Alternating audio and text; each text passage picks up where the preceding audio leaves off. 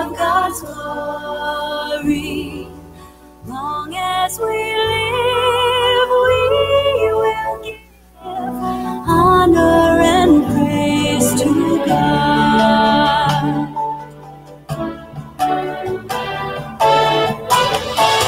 Sing on with joy of heart, you too can have a part before the day when you say life will.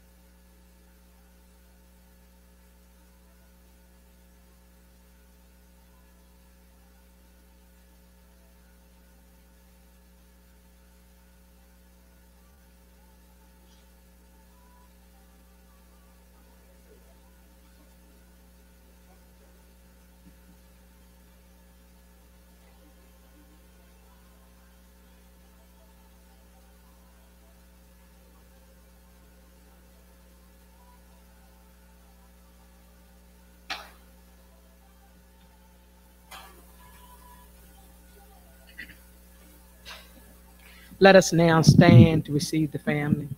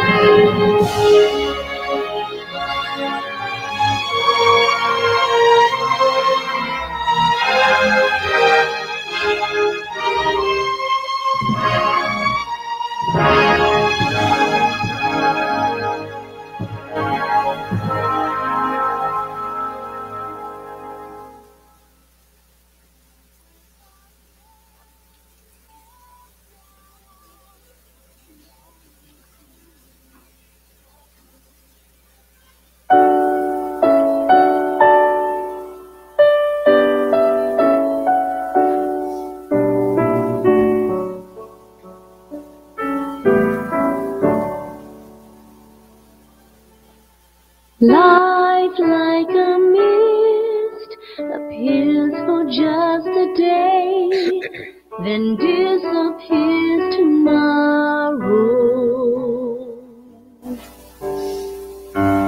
All that we are can quickly fade away, replaced with tears and sorrow. If a man should die, can he live again? Here's the promise God has made. He will call, the dead will answer. They shall live at His command. For He will have a longing for the work of His own hand. So have faith and do not wonder, for God can make a stand, and we shall live forever as the work of His own hand. Friends of our God, though they may pass away, will never be forsaken.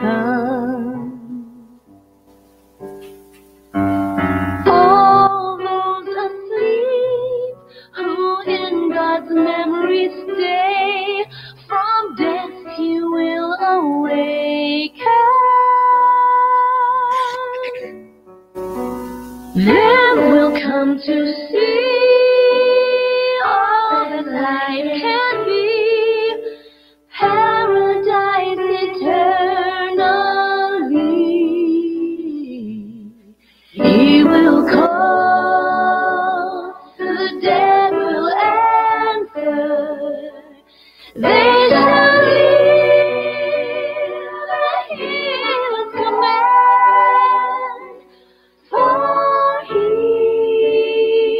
will have a longing for the work of His own hand. So have faith and do not wonder, for God can make a stand, and we shall live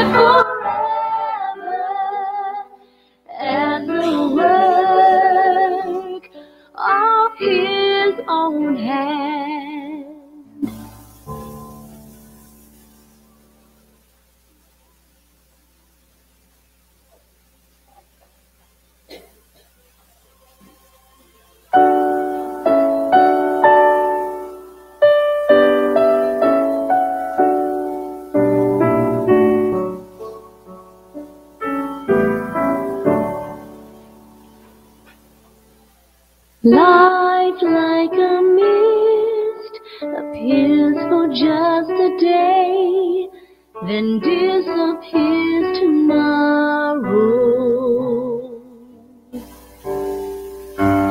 All that we are can quickly fade away, replaced with tears and sorrow. If a man should die, can he live again? Here's the promise God has made. He will call, the dead will answer. They shall live at His command. For He will have a longing for the work of His own hand. So have faith and do not wonder, for God can make a stand, and we shall live forever as the work of His own hand. Friends of our God, though they may pass away, will never be forsaken. All those asleep who in God's memory stay, from death He will awaken. Then we'll come to see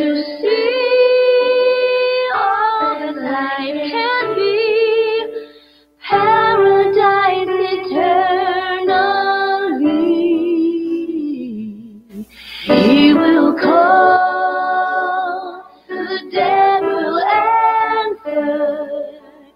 They shall live at His command. For He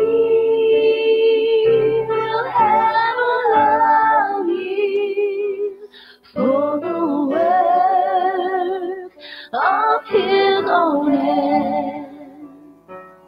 So have faith and do not wonder, for God can make a stand, and we shall live for.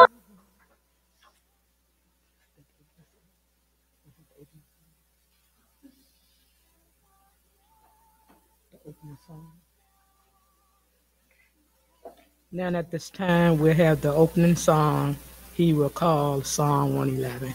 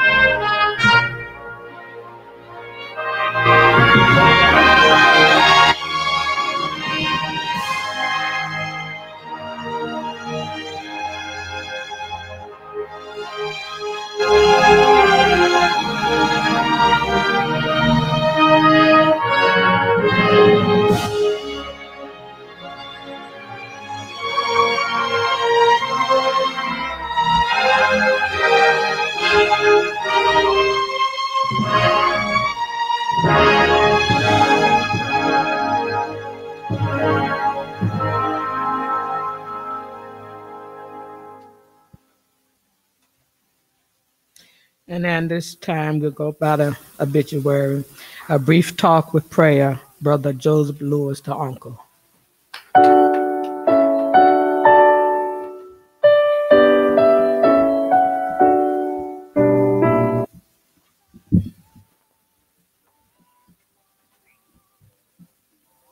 Death is all around us. People are dying every day for one reason or another. And then you feel the pain and the hopelessness when it comes to someone that you love. See, and that's because there's nothing that you can do about it. And the thought of not seeing that person again is even more painful. And that is what we are experiencing right now as we mourn the death of Jordan. Many of us, we like to call him Rudy. Now, Jordan was well loved. He was raised around Jehovah's Witnesses, and he was good at sharing the kingdom message with individuals, as Jehovah's Witnesses do, and sharing the magazines too. He's real good at that. And as he grew older, his grandmother would study the Bible with him, and he would attend our Christian meetings, and he made a lot of success in his service. Well, he expressed his desire to become an unbaptized publisher.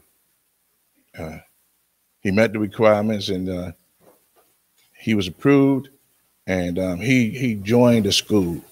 And as Jehovah's Witnesses, the school that we are on is one in which it teaches us how we can share the Bible with individuals. So he was making good progress.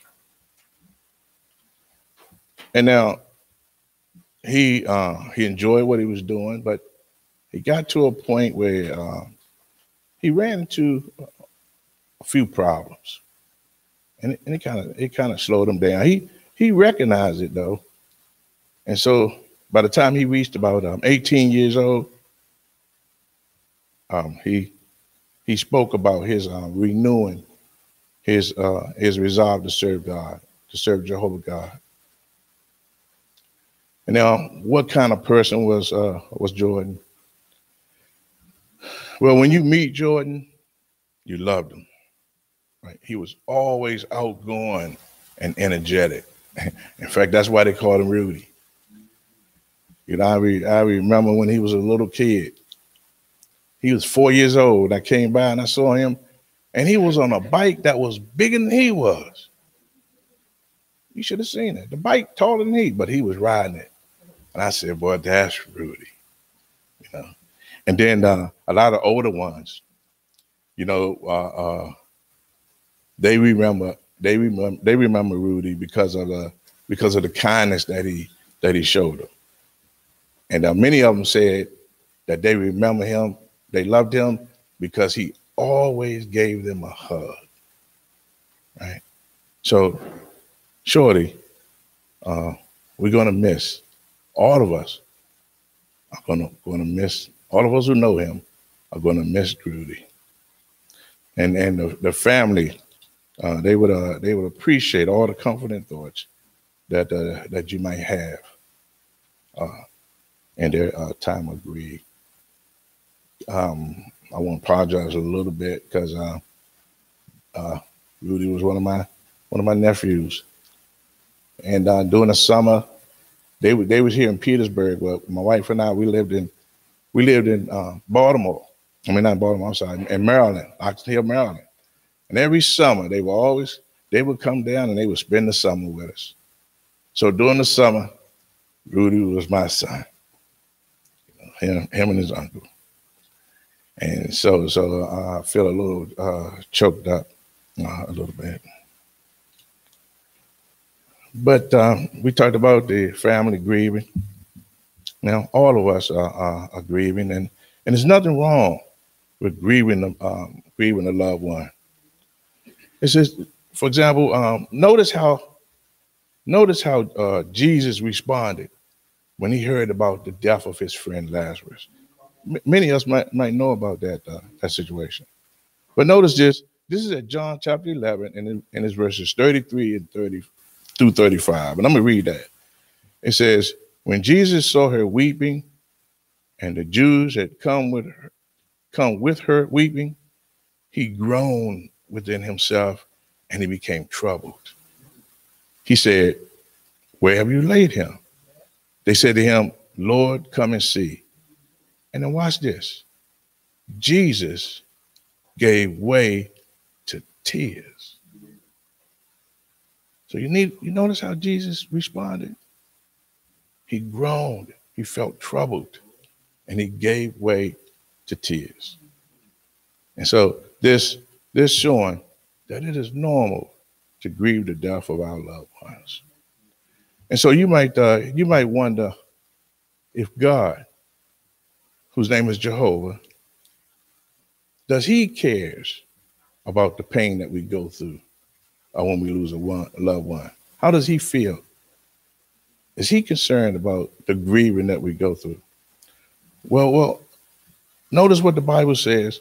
I'm going to read that. It's at Psalms 147 in verse 3. It says, he, that's God, heals the brokenhearted.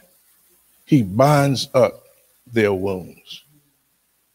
Now you notice that he mentions the brokenhearted. Now that refers to those who are overwhelmed with grief, right? And notice too that it mentioned that he heals them and he binds their wounds. So this tells us that Jehovah God is concerned about the death of our loved ones, and that he promises to comfort those who grieve. But you know, when God created man, death was not a part of his original purpose for mankind. And let's look in the Bible and see the story about how Jehovah God created the first human couples. And then take note of what he said to them. It says at Genesis 2:15 and 17, it says, through 17, Jehovah God took the man and he settled him in the Garden of Eden to cultivate it and to take care of it. Jehovah God also gave the command to the man, from every tree in the garden you may eat to satisfaction. Watch this. But as for the tree of knowledge of good and bad, you must not eat from it. For in the day you eat from it, you will certainly die. Right?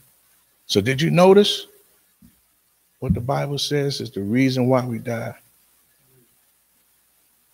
Death came about because Adam and Eve disobeyed God. But now, think about that, though. Think about that. If Adam and Eve had not disobeyed God, what would life be like today? Think about that.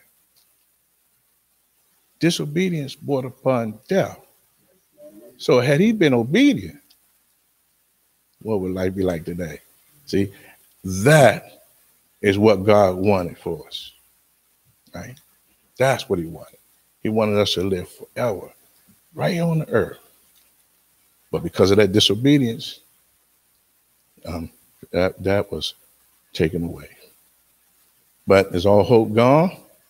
Well, let's look at it. We have a video that we want to show, and that video is gonna show the hope that God has promised to those who have died.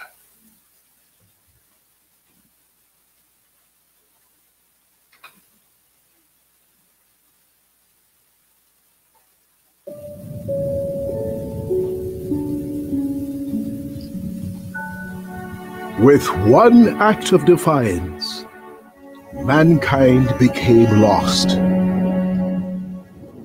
alienated from the life that belongs to God. Sin and death have become inescapable for every human born on earth,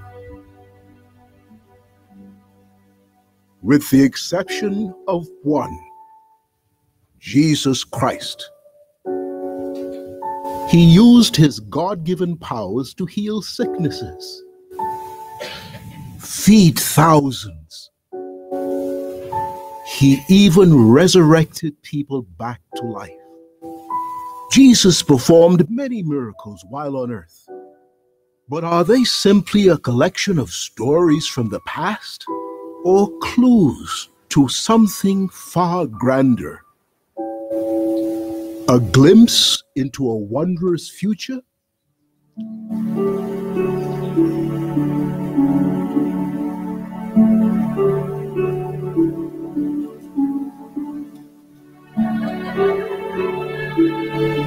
A future where God will satisfy the desire of every living thing. The real life that God promises to each of his faithful servants.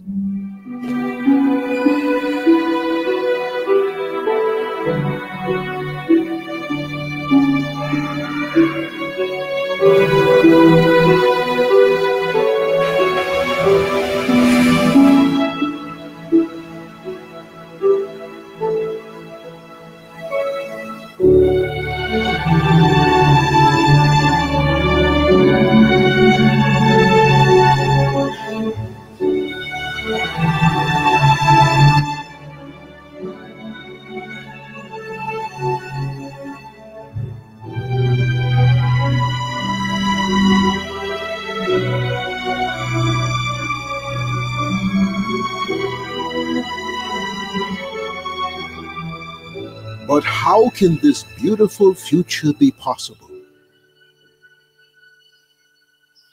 Because of what Jesus did for us. He came to earth for a purpose.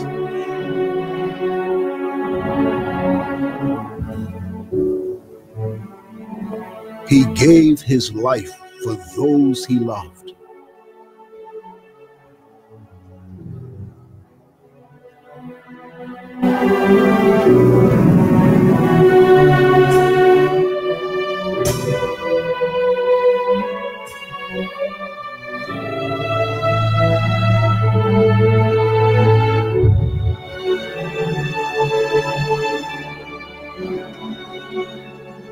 The curse of inherited sin and death could now be lifted from each one of us.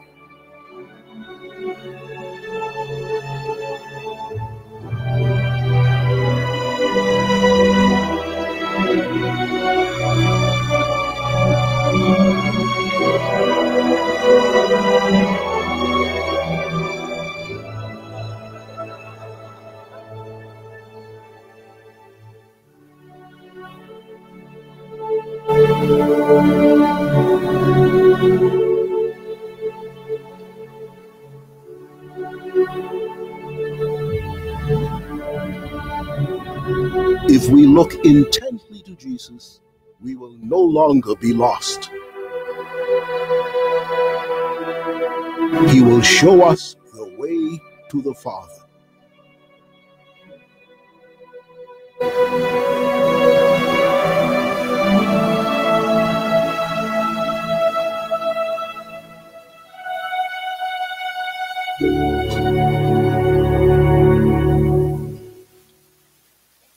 Now, isn't that a wonderful hope that Jehovah God has provided? So by means of that resurrection hope, God gives us an opportunity to see our dead loved ones again. Though we grieve now, we mourn the loss of our dear loved one, God has promised by means of the resurrection to bring that one back to life.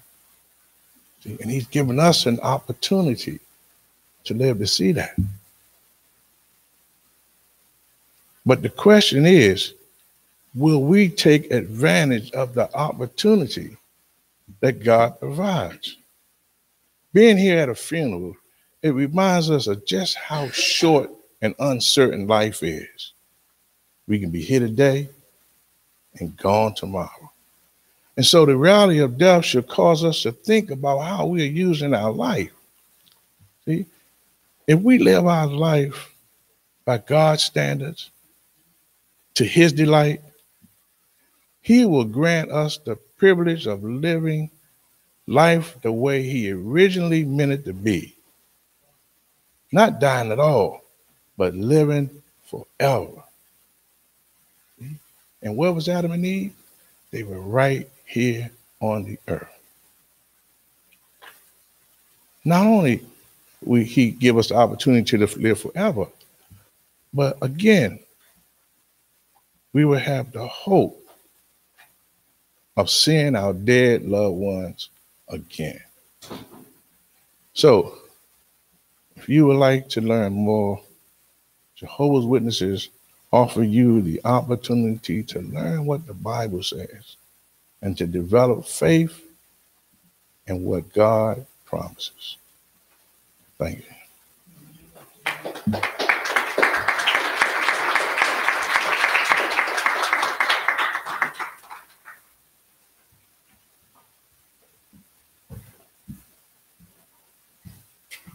Just going to conclude this part with a brief prayer.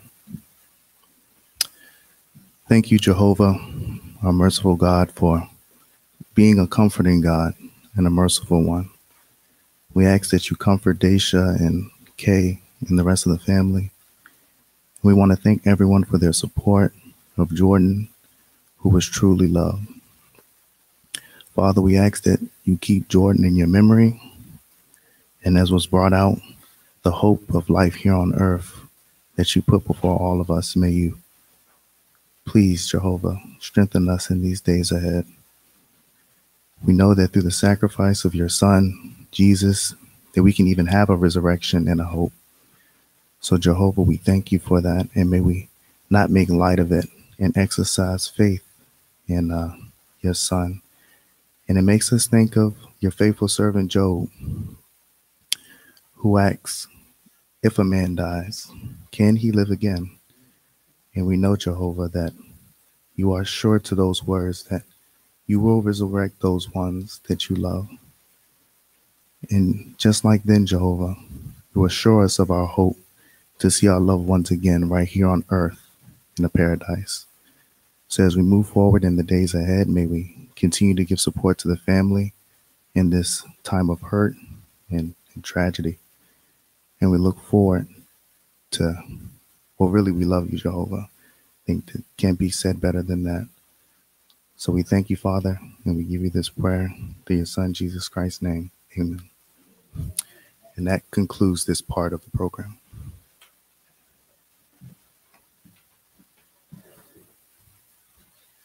Amen. We want to thank you too. And then at this time, they have the eulogy by Pastor Rashawn Hill. Then after that, then we had the reflection, a 2-minute reflection. And then after that, they have a song from Rodney Stith.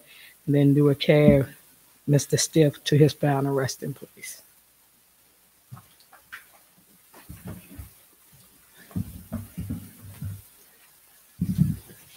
Can we clap our hands for the life of Jordan at this time?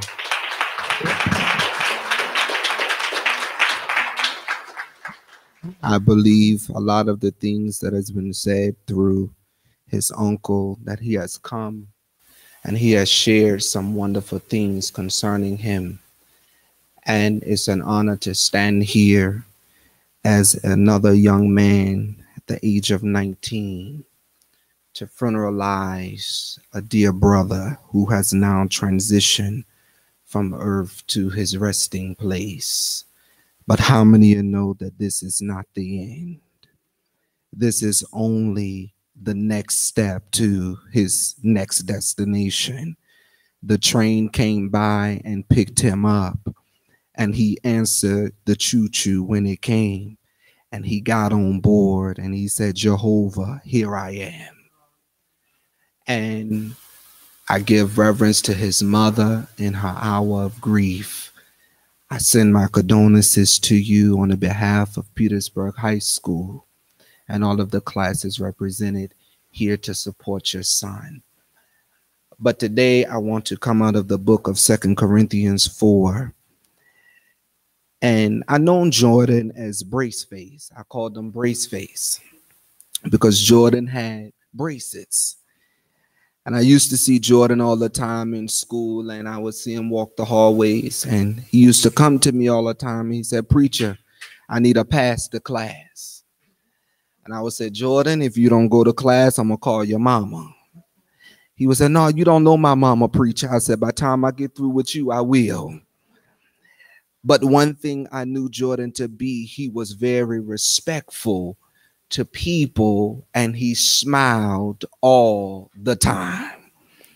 And he taught me a valuable lesson as a young man.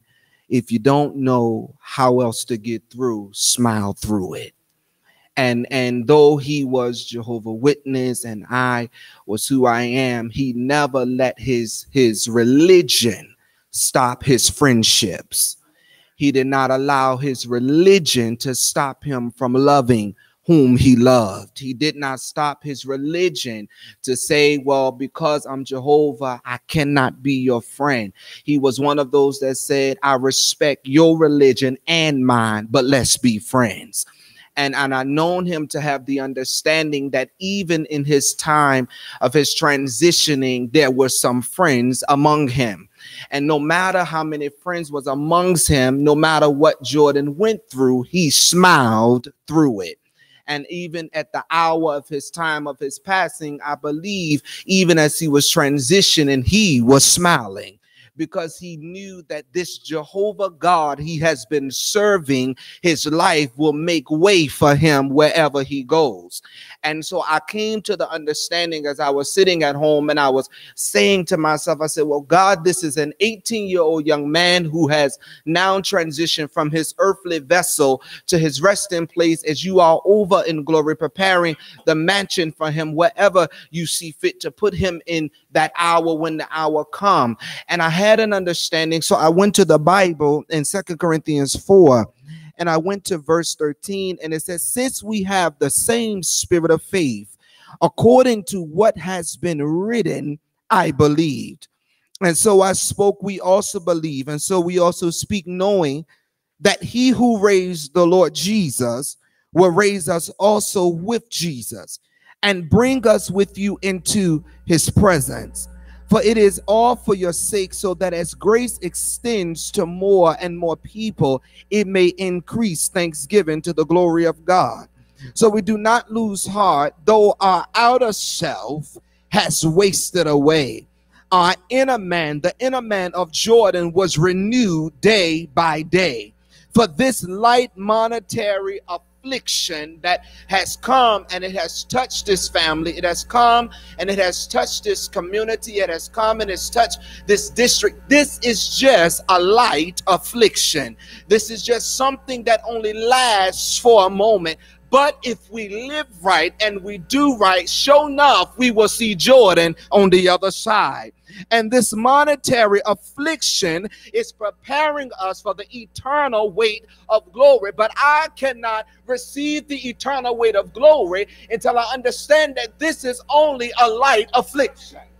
And if I understand that Jordan's life and in his hour of his transitioning was just a life of a moment of an affliction, but now as we're preparing to lay him at his resting place, he's preparing for the next weight of glory, which is to come, that he could not get here on the earth.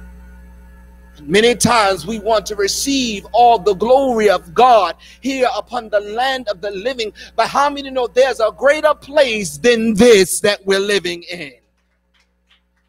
Because if this was the final place, then we wouldn't have so many shootings. If this was the final heaven, we would not have so many young folk dying day after day. If this was the final place to live, we would not see our mothers and our fathers burying their children before their children can bury their mother and their father. We will not be at this place. But how many know that this is not heaven? This is just a stopping stool for us to get our lives together. This is a stopping place to meet the man called Jehovah Jireh. This is the place to stop and meet the man called Jehovah God. This is the stopping place to meet the man. It did not say I will see the man, but I stopped here to meet him. And how do you meet him? God, here I am. I surrender all. Here I am, I surrender this moment to you. God, I don't have to be living in the streets to know that you are a God. I don't have to serve this life as if I know it all, if I know you are the all-knowing God. But all I need to do is to realize that this thing called life is a moment of afflictions. But when I get to the place called the grave, oh grave, where is thy sting? O grave, where is thy victory? O death, where is thy sting? For death is swallowed up in victory. And if death is swallowed up in victory, and we who are here still has life, and the Bible says, let everything that has breath praise the Lord. But many times we have breath, but are not enough thanks. Many times we have enough breath, but not much I love you, mother. We have many enough breaths, but we don't have enough time to say, Daddy, I love you. Many times we have enough breath, but we don't know how to get rid of some friends that don't mean us no good. I wish I was talking to some believers. Many times we have enough breath, but we don't know how to separate the loved ones from destroying our families than to destroying our futures. We don't know how to use this thing called breath. We breathe, and we breathe what we choose to breathe. We breathe what we think is going to help us when really it's destroying us. Jordan had breathed enough smiles that in this hour he made sure, if you're going to remember me in a good way. Don't remember me in a way that I wouldn't want my mother to know I was living. Don't breathe and love on me the way my daddy would not love me, because the mother's touch is better than the touch of a girlfriend. The mother's touch is better than the touch of anybody else that could touch me. A mother's touch will heal some things. A daddy's voice will kill some things that ain't supposed to be around his son or his daughter. But if we learn that this thing, death, is only a moment of affliction, because we serve a bigger God. We serve a God that when this life is over, I'm flying away to see this God we've been serving. Many times we serve God, but we don't have the real love for him. And I'm learning in this life, as we bury so many of our young ones, that I ain't got time to love family. I need to love on God a little bit more, because it's going to be him that's going to deliver me in a time of affliction. It's going to be him that'll be able to cover my mother and my father if I make it to this route before they do. So what are you saying to me, preacher? I'm glad that you asked, church, because I want us to understand that while you're in this, remember, it's only for a moment. While you're in this, remember, it don't last always. I can't stand here to tell you it's going to be all right, because I have not sat in your shoes to know. I can't tell you that it's going to heal tomorrow, because I'm not Jehovah. I'm just a servant of his. But what I can tell you, if you lean not to your own understanding, but in all of your ways acknowledge him, he will direct thy path. For the Bible says in the book of Romans, for the sufferings of the present time is not worthy enough to be compared to the glory of the Lord, which is to come. He said, I stand close to the brokenhearted. I stand close to those who are wounded. But you got to know who you're standing with. And remember that you're trying to get to one place, and it costs you to give your life to him. If you want to see him again, you just say, Jordan, this is not the end. This is I'll see you later. This is not goodbye. It's if, son, I love you enough to say, I'll see you later. And if we learn that in this hour, as time go on, love this family. Don't love them today just because it's a home going. Love them even when they cannot find the faith to get through. Love them even when they say, my son is gone, I don't feel hope. For the Bible says he stands close to the broken heart. Right now, he's in the process of healing your wounds. But you got to know that Jehovah is bigger than the wound you have. And then as time goes on, for time waits for nobody. But in this season that we're in, remember that this is a light affliction. I encourage my young men that are here today, if you don't know about the Jehovah Jireh, the Jehovah God we're talking about, they to ask somebody that's going through something that know about him. They to take the time out and remember that every day you wake up and breathe life, is him that gives you that touch. That is him that is keeping you here even in your sinful days, even in your mistakes. He still grants you life when we really don't deserve it. But he said, I will look beyond the thoughts of what you think, and I will give you life and life more abundantly. But when this life is over, you're going to have to fly away from here. This is not a permanent home. It's only temporary. That's why everything in our lives are not permanent. Don't make temporary moves without a permanent Savior. And don't make permanent decisions in a temporary place. Because when this is over, all of your permanent decisions will fly with you. And all you have is to know, am I going to heaven or am I going to hell?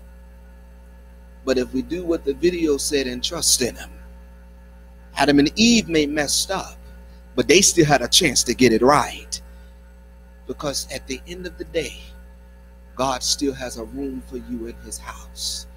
And if you live right and you do right, we will see this dear brother by the name of Jordan Stith one day in glory.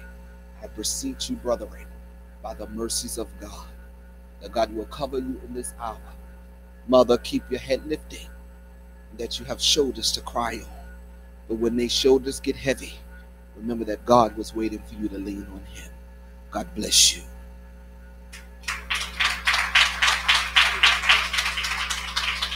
Praise God, praise God. And then at this time, we're going to have a reflection, and it is limited to 2 minutes.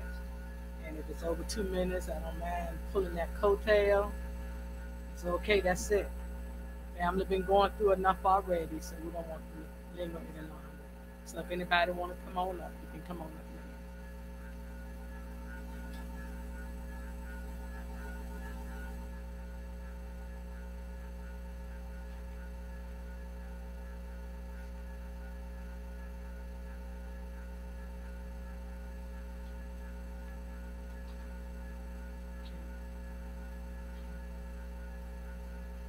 Now at this time, we're going to have a song by Rodney Stith.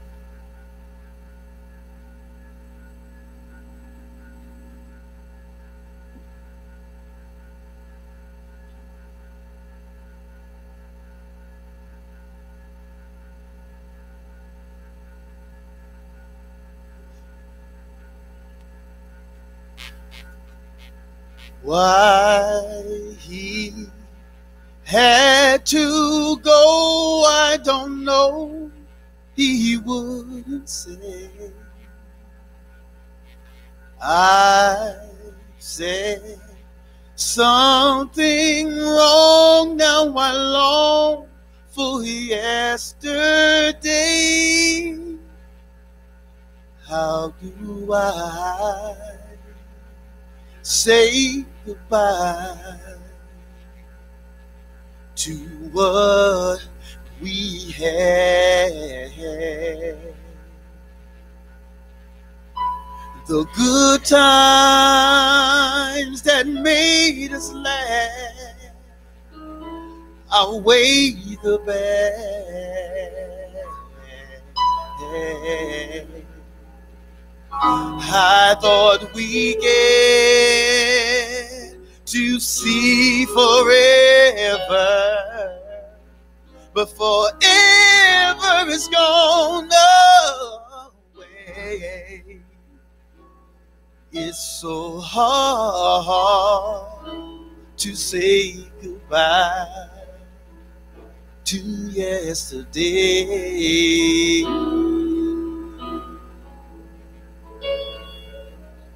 I don't know where this road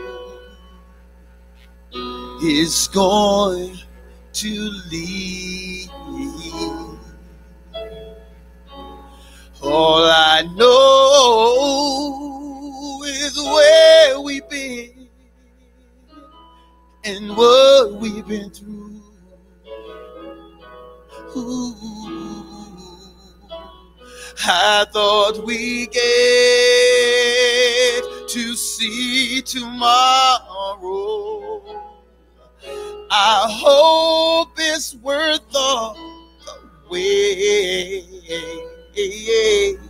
It's so hard to say goodbye to yesterday. I thought we get to see tomorrow. I hope it's worth all the wait. It's so hard to say goodbye to yesterday.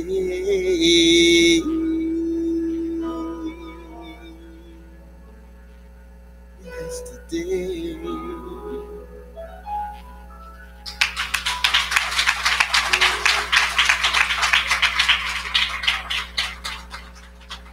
It's so hard to say goodbye. More kisses.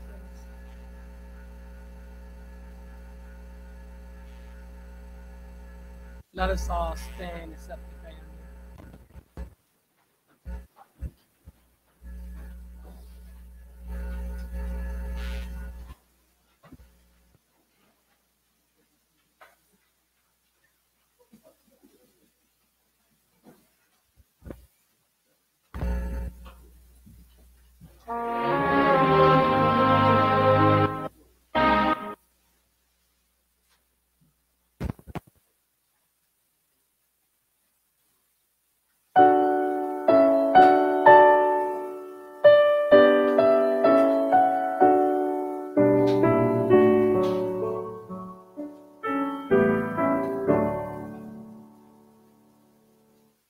Life like a mist appears for just a day, then disappears tomorrow. All that we are can quickly fade away, replaced with tears and sorrow. If a man should die, can he live again? Here's the promise God has made. He will call, the dead will answer. They shall live at his command. For he will have a longing for the work of his own hand. So